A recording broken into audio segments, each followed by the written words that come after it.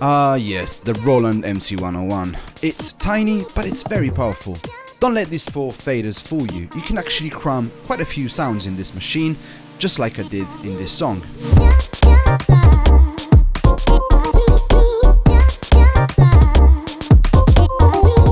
What is up, greedy guys? It's your boy Big Umami, and today I'm gonna show you a technique that will allow you to go beyond the 4-track limitation on the MC-101 in order to create fuller, more interesting beats. First of all, we need to start with a basic beat.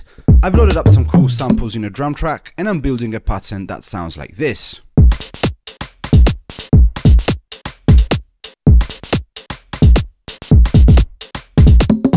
Moving to track 2, we're gonna need some chords. And there are 2 ways I can go about it. You can load a sample of a chord and play it chromatically, or you can load whatever sound or presets you want and use the wonderful chord designer to get, some chords. If you want to go deeper on chord designer, I have a tutorial about it right here, but I want to keep it quick, so I'm going to proceed with a sample chord today.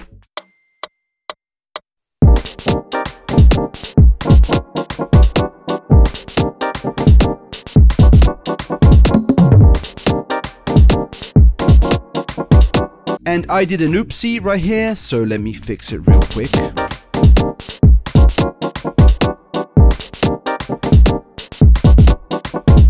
With drums and chords out of the way, let's move to track 3 for some bass.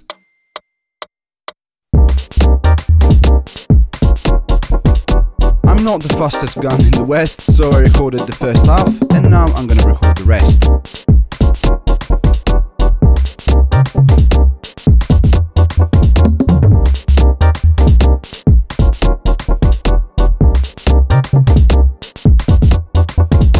Cool, so now we have a neat little 4-bar loop which has all the right ingredients but none of the spice, and at Big Umami Megacorp International we think that's unacceptable. So the first thing that you might want to do is to go to track 4 and load up a lead sound to make a melody or something, right? Well, don't. This is very important. You need to reserve track 4 to be your looper track.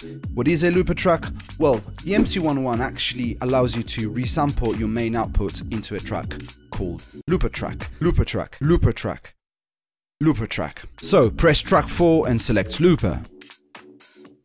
Press Shift plus record to select the recording source, which is mix out. Under recording measure, we'll select 4, which is the number of the bars in our pattern. Then we go to clip, select whatever clip we want, and we start recording.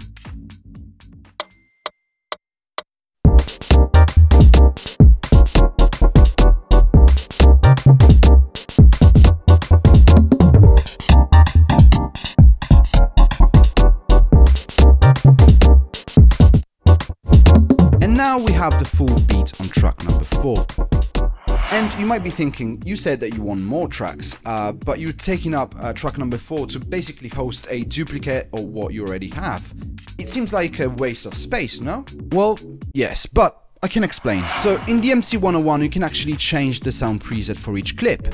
So while there is no way to change your track type, meaning drum, tone or looper, you can actually change sound on a per clip basis. That means that on the same track you could have a clip with a piano playing chords, another clip playing a flute for example, and maybe another clip playing some weird effects or whatever.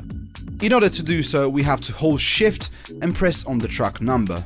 Navigate to sound source, click, and instead of track, we'll select clip. This tells the 101 that each clip has its own unique sound. But wait, before we move on, I actually need to mention that there might actually be a bug with this feature. So after switching the sound source to clip on all 3 tracks, I then saved my project and then I turned off the machine. And then when I turned it back on, basically all of my sounds disappeared.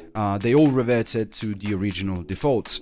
So on track number 1, the drums were just standard 909 drums, and on track number 2 and 3, it was just a saw wave. In fact, later on in the video, you might actually notice some differences between what I recorded on looper track number 4 and the drum sounds and bass sounds coming live from track number 1 and number 3.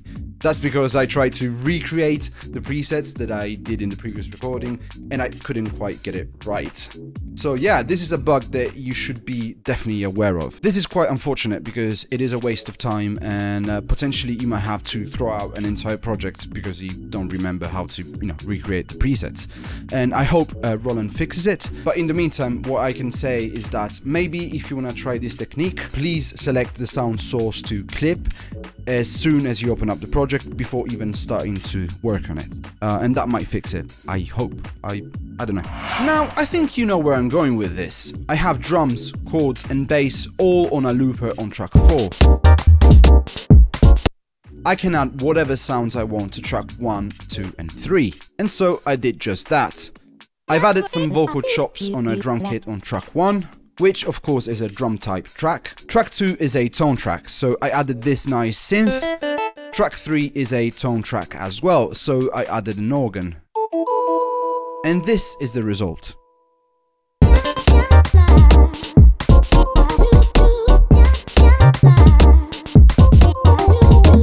Now, the most amazing part of this is I can select another clip on the looper track, like clip 2, and I can record whatever I just came up with. Oh, and by the way, you could also activate the master effects for some extra spice. I'm not gonna do it right here as I wanna keep it simple today.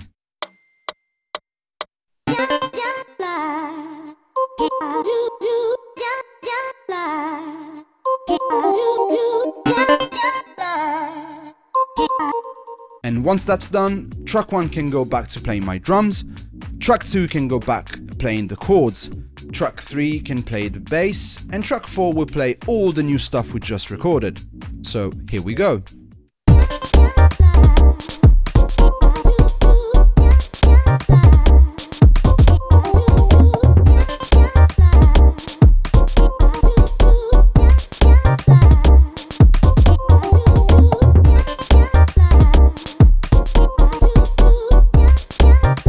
After this, you can actually keep going with new embellishments, new sounds, new effects, and you can basically create as many clips as you have available in your tracks. And then it's up to you how you mix and match them and you resample them in your looper clips. So as you just saw, the only limitation here is that unfortunately you can't resample a looper track onto itself.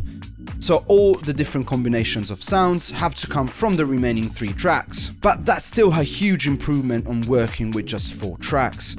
It means that instead of having 4 tracks, you can have essentially up to 6. And if you want to use a drum track as more of a sample player, you have 16 extra voices to take advantage of, which is pretty good. Now, if you decide to reserve 2 tracks to be loopers, maybe track 3 and 4, you can really get infinite combinations because you could feed looper 1 plus 2 more sounds to looper 2, and then you can use the resulting track from this plus 2 more sounds and resample it in a new clip back in looper 1. That way you can resample multiple times and possibly, keep going forever, but at that point, I guess just get an SP44. Anyway, let's see what I managed to cook up using this method. But first, let me break some news for you. Okay, it's official. Big Umami Bombs Volume 2 is here. It's got more than 250 wave files divided by instrument, like chords, bass, drums, etc, etc. In fact, you actually heard some of it in this very video. But that's not all. I actually also included 23 presets for Vital, which is a free synth available on all platforms. So you can actually go and edit those and make your own samples out of those. So click on the link in the description box below or go to bigumami.com. Let's now celebrate with a little jam.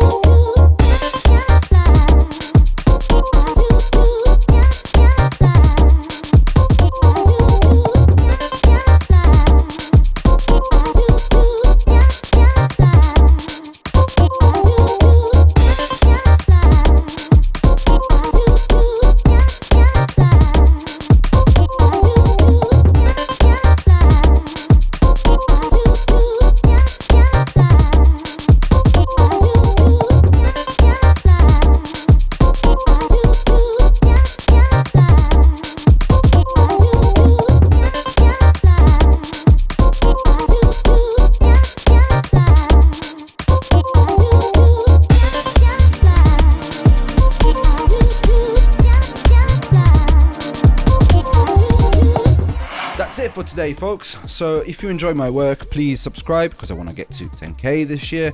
Also, please visit my bigumami.com website and here's some more MC-101 goodness for you. If you want to keep binging, please do. All right, see you next time.